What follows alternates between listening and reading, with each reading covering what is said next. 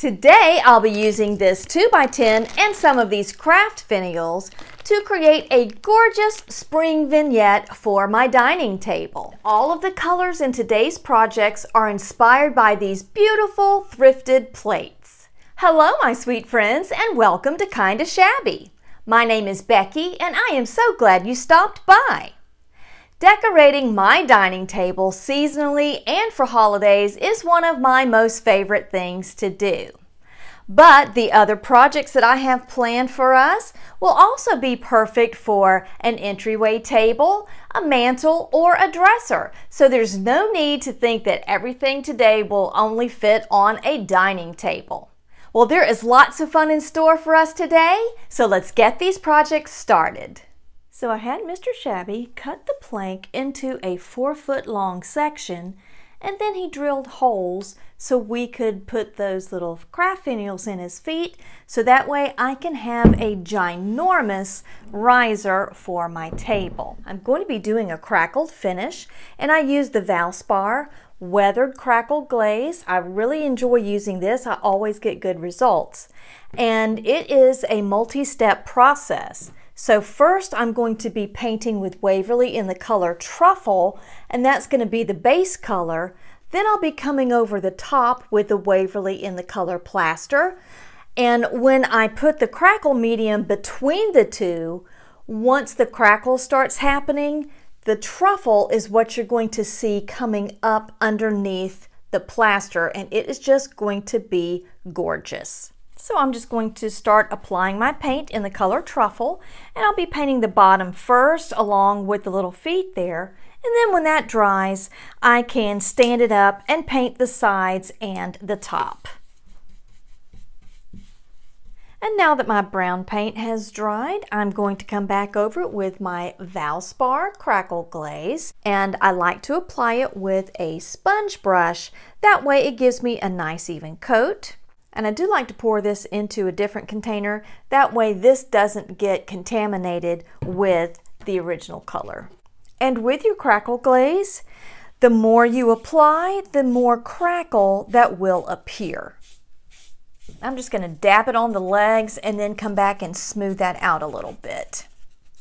And now that the crackle glaze has been sitting for an hour, we're going to come back over it with our Waverly in the color Plaster, and that is going to then reveal those wonderful cracks that we want to give it such an aged appearance. And when you use crackle glaze, you do not want to overwork that paint. You just put it on and the crackles will start appearing shortly. And all in here, that crackle is already starting to appear. I just love how it just gives that old, nice, weathered, vintage appearance. And I can't wait to get the whole thing painted and on my dining table. Oh my goodness, I think it's going to be just gorgeous. So now that the underside is dry and just full of glorious crackle, we're going to turn it over and we're going to do the same thing to the top and sides. Apply your crackle glaze, and then we're going to let it tack up for an hour, and that's just what the directions say on the brand I'm using. You would follow the directions depending on the brand you use as well. And now we're coming over the top with our Waverly Chalk Paint in the color Plaster. And I can see that I am starting to get some good crackle. And you can see all of this glorious crackle in there. I absolutely love it. It turned out exactly how I had hoped that it would. And now once this dries, we'll move on to our next project. I finished up my riser by adding some little felt rounds to the feet, and then I went back and coated the paint with some clear wax just to seal and protect everything. We're going to be using wood beads and some pipe cleaners to make some adorable little napkin rings for my place setting. I added 1 teaspoon of my Waverly paint to a plastic container and then added 2 tablespoons of water to that and then stirred it up. Then I drop in my beads and just mix that all around, making sure that they all get coated with the paint. And then I just take a wooden skewer and load up those beads.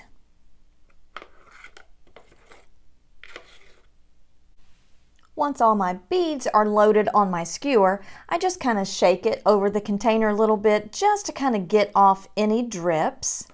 And I've got it resting on a baking dish. And then I take my brush and spread them out, giving a little space between each of the beads. So while our paint is drying, I'm going to be using an old curtain panel to make some napkins for my table. The fabric on this curtain panel has almost like a linen appearance to it. I really like that. And so curtain panels, when you can find them at the thrift store, are a very economical way to purchase fabric. Now I'm just going to take my quilting mat and use it as a guide to cut my fabric into 16 by 16 inch squares. And with all of my pieces cut out, I'm going to use my Fabri-Tac glue to attach this sweet little eyelet trim all around the edges of my napkin. And I think that's going to give it just such a sweet little French country cottage style look, just perfect for my decorating theme. So I'm just going to run a bead of glue along that stitched edge here on the trim. And I'm only going to do it in small sections. And then I can place my fabric over that. And that is just so sweet. And I'm going to follow that same process and apply this to the edges of all 6 of my napkins here. Oh, these little napkins are just so sweet. I love them. And the good thing about the Fabri-Tac glue, after it's dried for 24 hours, everything is machine washable. So these can just be tossed in and they'll come clean after using. And now to assemble our napkin rings, you're going to take your pipe cleaner and you're just going to thread on 8 of your beads. Now you may need more or less beads depending on the size of your beads, but I will leave a link for you below. I got these off of Amazon and they really are a good quality. So we're going to thread on 8 of our beads. Then you're going to form your circle just like that. And you want to very tightly twist those ends around because you don't want it coming apart. And now I'm going to twist it side to side like this. And I've got some little snippers here. And I'm going to clip off the excess. And then I'm just going to work those ends under as best I can. And all you do is just thread it on top of your little napkin. And you're done. How cute and quick and easy was that? And that's going to look really sweet on my plate when I get all of my table put together. I love that. For our next project, we're going to be making candle rings. And normally when you make a candle ring, you would use a pillar candle, but I want to use a taper in mine, so we're going to do it just a little differently. I have traced and cut out some green scrapbooking paper, and that's what I'm going to be using as the base to which we're going to start adding our florals. I'm going to take and fold my circle in half and in half again to find my center. And then I can take a craft knife and cut out the center in an X shape so I can then insert my taper candle. And I'm going to take some double-sided tape and just run it along the ridge here in just a couple of areas. This can be removed later with some Goo Gone, and it's not permanent. And I want to start with some moss. So I'll just add just a little bit of glue and press in my moss, just a nice base for all of our florals to sit on. And now that we have our nice mossy base, we can move on to putting in some of our other foliage. I like to put in my drapey pieces. And this is just part of a garland that I picked up at Hobby Lobby. So I'm going to place it like that and glue it in. And that is just going to give us a nice drape.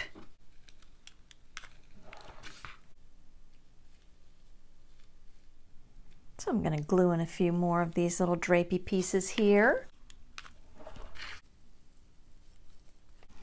Then I've got some eucalyptus leaves and some other just random leaves from other projects that I have done. And I just save all of that because you never know when it's going to come in handy. So I'm just going to glue some of those random leaves in there.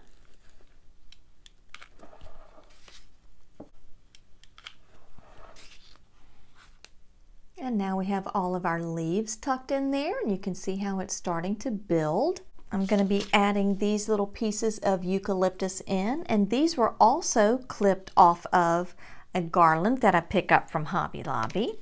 And then these pieces are also going to add height on top of our leaves, but they're also going to add some drape and interest to the perimeter of our little band here as well. I love to do floral arrangements. It is just so relaxing.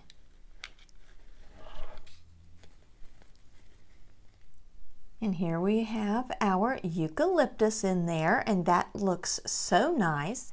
Look how pretty that is. And so now I'm going to add some of these florals, and I do want some of the little lavender in there. And I also like some of these for a little bit of color as well. And these little lavender picks I get from Walmart. And then these beautiful little florals came from Hobby Lobby. And now these I want to glue in to where they kind of stand up and away from our foliage, just so they are a little more visible.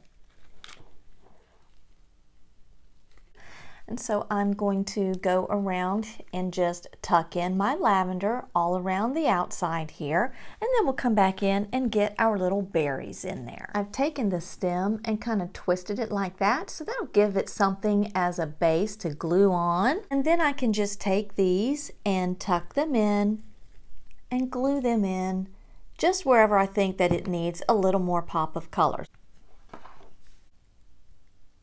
And I am pleased with that look right there. So I will follow the same process when I create the candle ring for my other candle holder. Well, let's move on to our next project. Next, we're going to take these plastic eggs that I purchased from Hobby Lobby, from super cheap to shabby chic. And we're going to be using the floral motif from my plate here as inspiration. We will be using elements from several different molds, and we'll make some of our castings from clay, and some of our castings will be from hot glue. First, we will be using this gorgeous element here from the Iron Orchid Designs Trimmings 1 mold. I'm going to take that element and glue it around the rim here of our egg. And since I need that to be very flexible, we're going to be making 2 of those using our clay. First, I am lightly dusting that element with cornstarch because that helps your clay to release more easily from your mold. Next, you're going to take a small section of your clay and work it in your hands until it becomes nice and warm and pliable. And because this is a long element here, I'm going to roll this into a snake shape. And then I'm going to press it into my mold and begin working my clay into that element. Then you'll take your fingers and remove the excess clay from around the edges of your mold.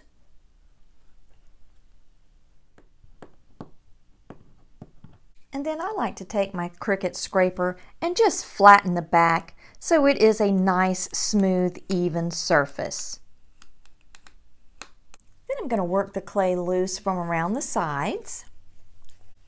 and then turn it over and walk that right out of the mold. Look at that, what a gorgeous piece. And I'm going to follow that same process to make a few more because we're going to be gluing this all around the outside edge here of our egg, and that is just going to be fabulous. Before we glue our pieces down, I'm going to take a piece of fine grit sandpaper and I'm just going to rough up this plastic. It's so very shiny and I want to make sure that my glue and my paint is going to stick well. I'm going to have to piece these on, so that'll be the top and center for me there. And you can see how this piece ends and this piece begins. That way I can just fit that right in there to take my design all the way around. I can fit that right in there, and when it dries that's going to be perfect. So I'm just going to start over here on the side and using my Titebond wood glue, brush that on and just gently press that down. Apply my glue and then I can gently roll that around into place. And if you don't have these molds, you could do this with lace. That would be beautiful as well. And now we're going to use our Prima redesign in Madame Garland and in Fragrant Roses to add some elements to the front. And we'll be using our hot glue in both of these molds. And to use your hot glue in your mold, you just simply run that glue and just fill up that mold completely with your glue. And then once your glue has turned opaque, you just simply pop it right out of the mold. Just like that.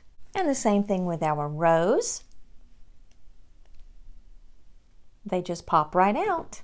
Sometimes after pulling those molds out, you will have excess glue hanging out there.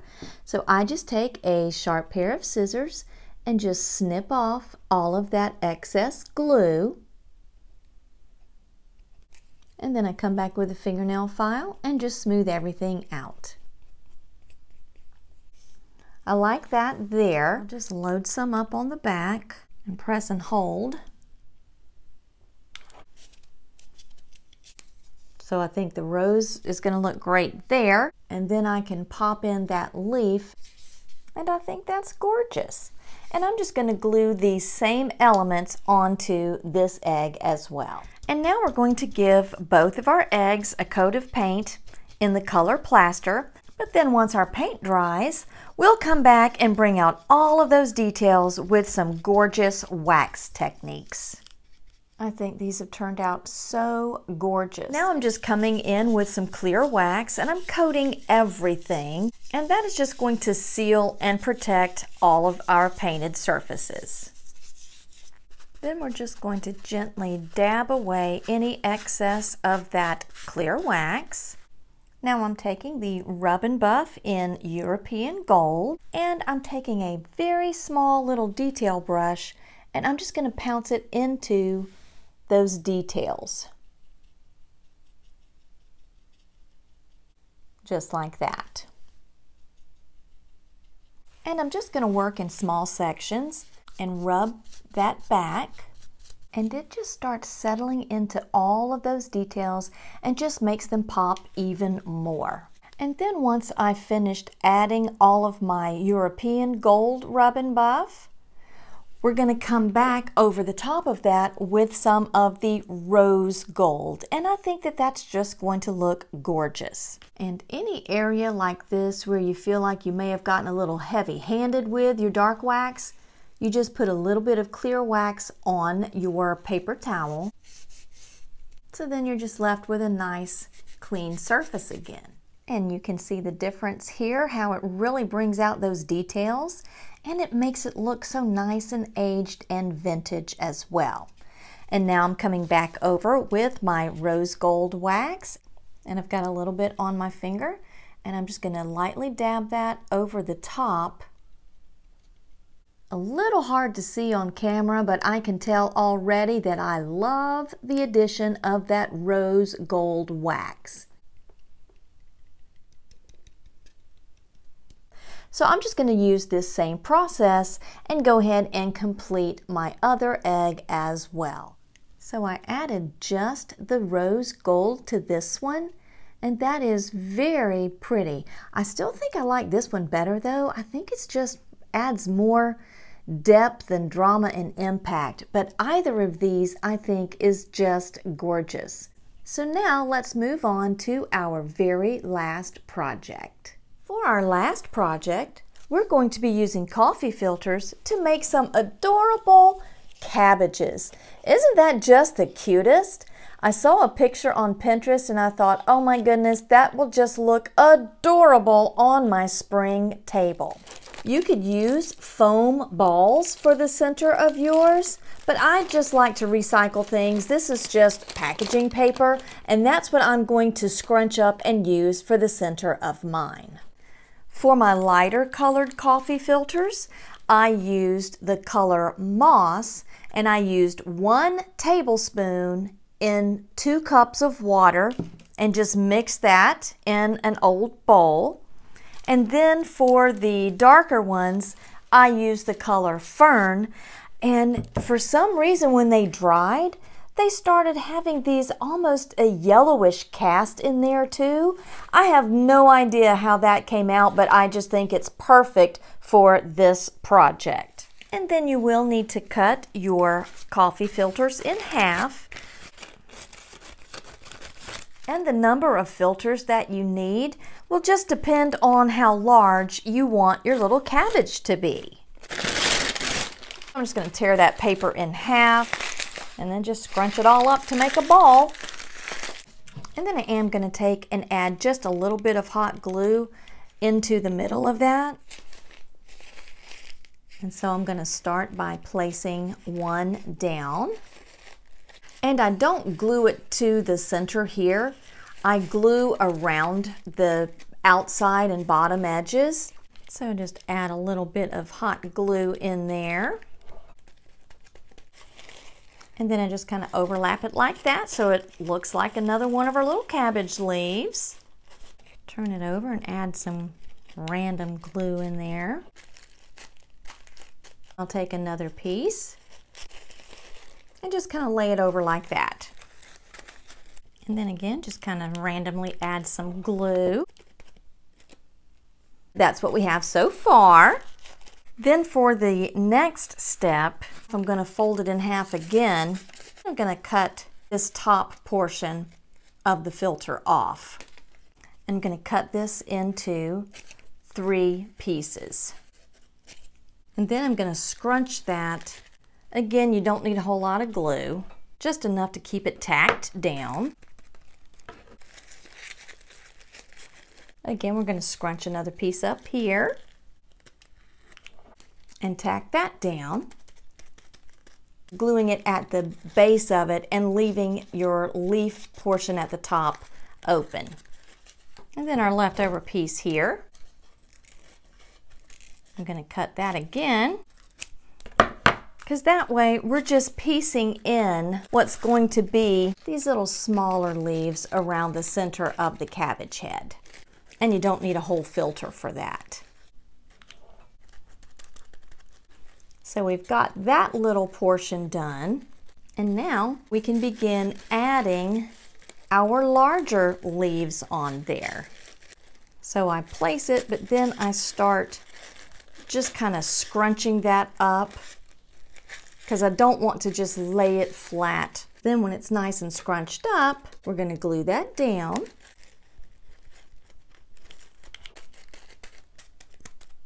And then we can open it up and we can start rolling some of these back. Look how adorable that is. And then we take another half, overlap that, and start scrunching that up. Just like that. And then we can glue that on.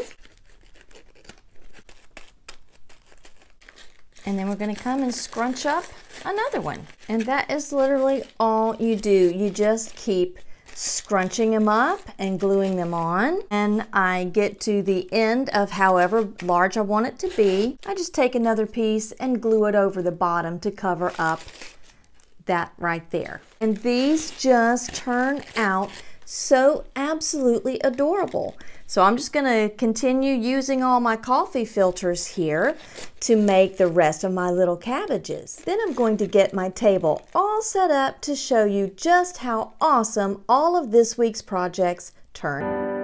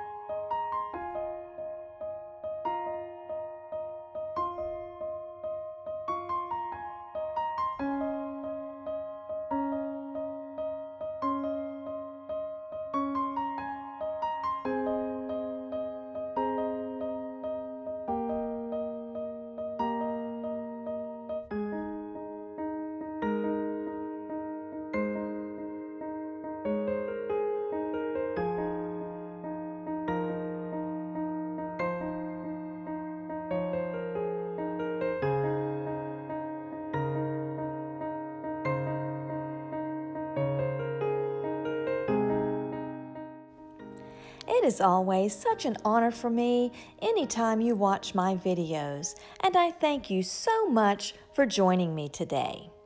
If you enjoyed these projects, please give this video a thumbs up, and also remember to subscribe for more kinda shabby but always chic crafty inspirations.